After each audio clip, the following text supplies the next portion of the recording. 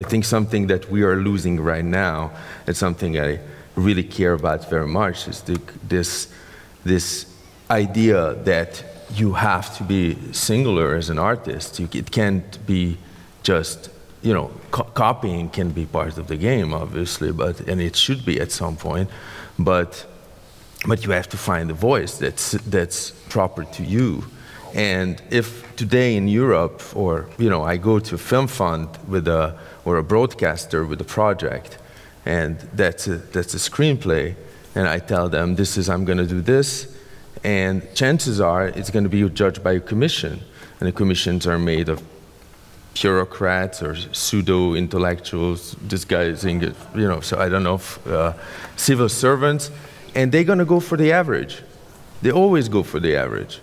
So in a way, the films that you're going to see, chances are, in the European system, America is different, it's a different hell, but I'm not going, I mean, we might talk about it later, but in Europe, I'm just talking about what I know, it's always going to be the less singular possible. Mm-hmm. I mean, I know, because in my first film, it was a terrible wall to make it happen.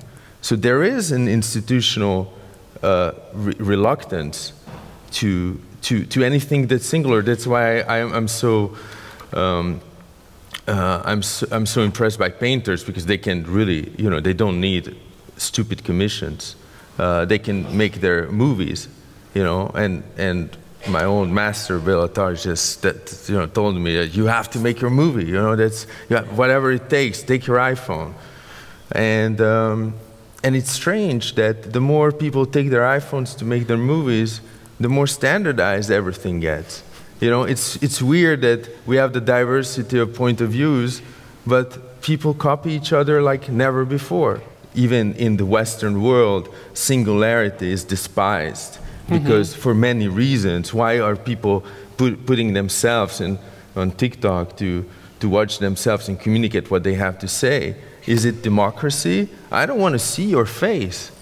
I don't want to see, I'm not interested. Is it like the expression of art? This bullshit. I mean, for me as a filmmaker, obstacles are part of the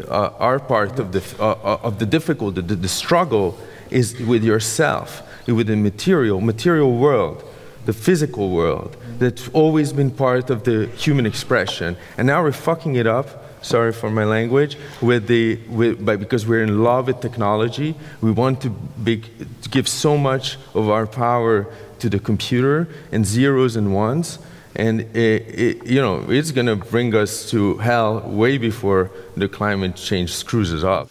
I often, or even what you said earlier about, oh, you have to make that movie, even if it takes taking your iPhone to make the movie, but then when many people are doing it, it's not really worth it anymore, or it's not really good anymore. So I often wonder, because my generation, what a lot of artists are doing is, because the struggle of, you know, financially, but also getting represented, getting attention, is so hard, and it's so gate-kept, it's reliant on very old structures.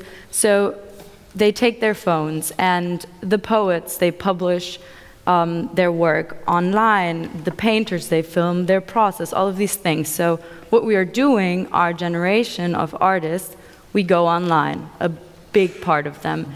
But because we do that, it often gets devalued by older institutions. And I mean, there is a point for what art is good, but I personally think we have found an answer to this, because we have these means in technology where we can cheer each other up or find solutions, but then how are we supposed to do that? Like, how are we going to cheer them up? You know, speaking as, what, Laszlo, you want to? No, I just wanted to say something to this. I mean, when I talk to, you know, studio people all the time, like executives in Hollywood, all they want to do is please the youth. Yeah. There's nothing, I mean, they want to second guess the audience to the extent that they want to bring it down to their imagined audience. Right. So they take everybody for idiots, basically. They're possibly very idiotic themselves.